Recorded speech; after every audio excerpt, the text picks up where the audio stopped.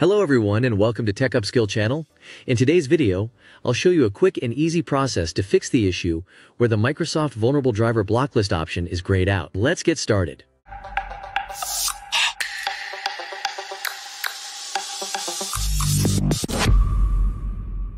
First, go to the search bar and type Registry Editor. Right-click on it and select Run as Administrator. Once inside, expand the HKEY local machine folder. Then navigate through System, CurrentControlSet, and Control. Next, expand the CIF folder and click on Config. Right-click on a blank space and select New greater than DWORD 32-bit value. Rename this new file VulnerableDriverBlocklistEnable. I will provide name in the video description. Then, double-click on it and change the value data to 1.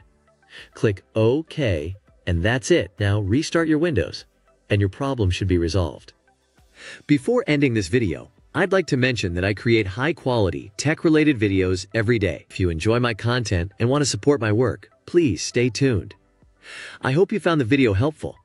If you have any questions, drop them in the comments below. As always, thanks for watching, and I'll see you in the next video.